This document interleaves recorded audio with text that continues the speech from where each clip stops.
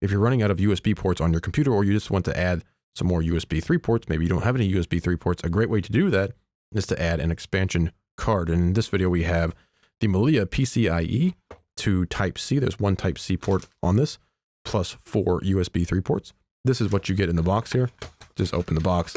All right, this is what you get. Obviously the card, a driver CD, which you probably don't need to use. You can use it if you want. Windows will use a driver. We'll get to that later on. And it actually includes a couple of power cables. So here's your SATA power right into your power supply. And that gives you 2 ports there, which is great. So one of those will actually go into the card because it needs power. If you don't have any SATA power free, you have the Molex connector here as well. So that's what you get. Let's go ahead and take the card out here. So here's a closer look at the Pci card.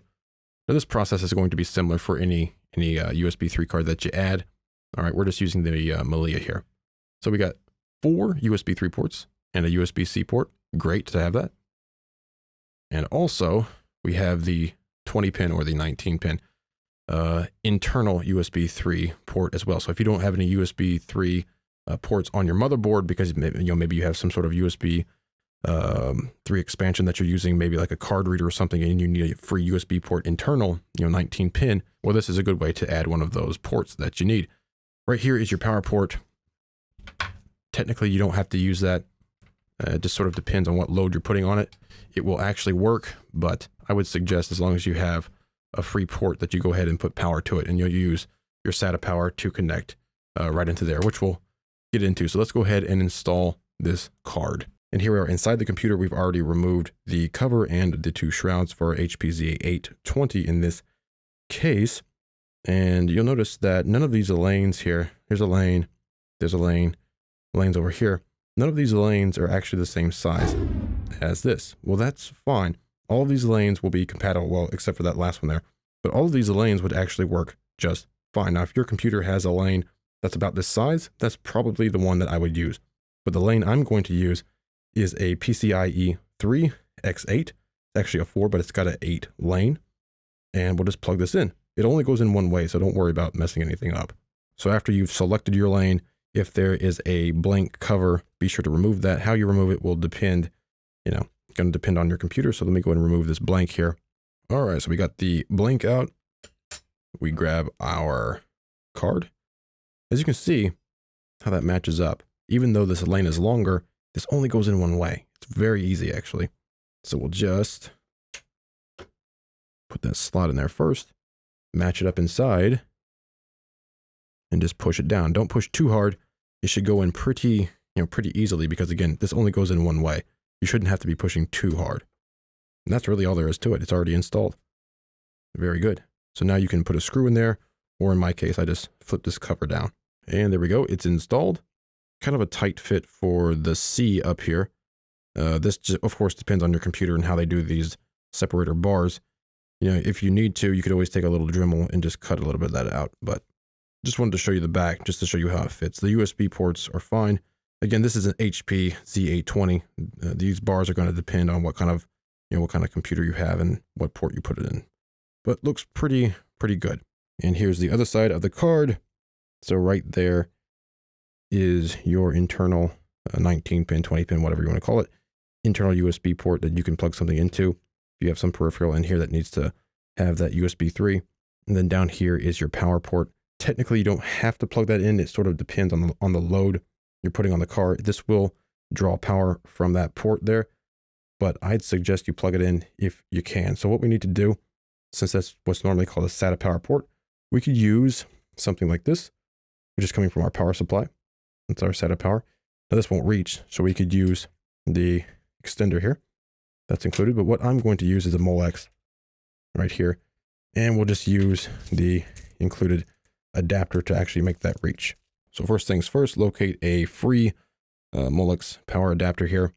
I'm going to choose this one because it's the closest, it reaches the farthest. Now I could use the included cable here, but that's going to give me 2 SATA power at the end, which I don't need because it would just be flopping around. Not a big deal.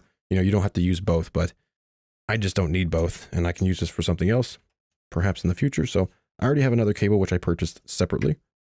All you do with these is you just connect them together, and they only go together one way. Hopefully you can see that they're the way that they're shaped. Okay.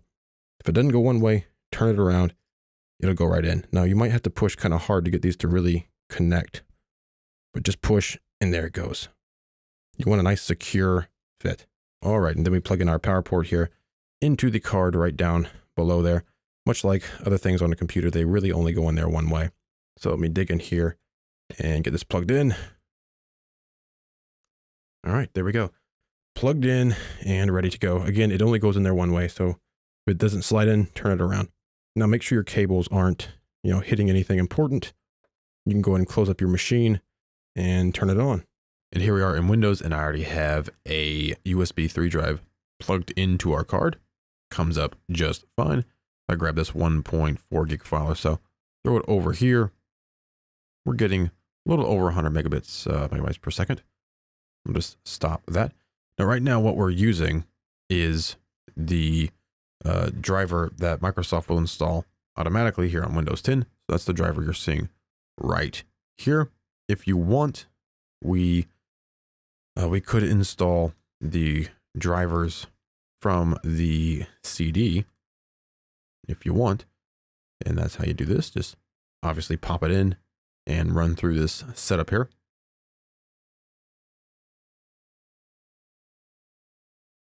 Okay. And there we go. It detected that drive after we got the new drivers on there. And we come back here, open this drive up again.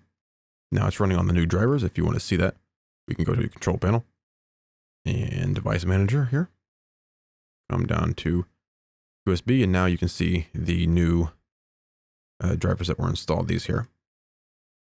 Okay.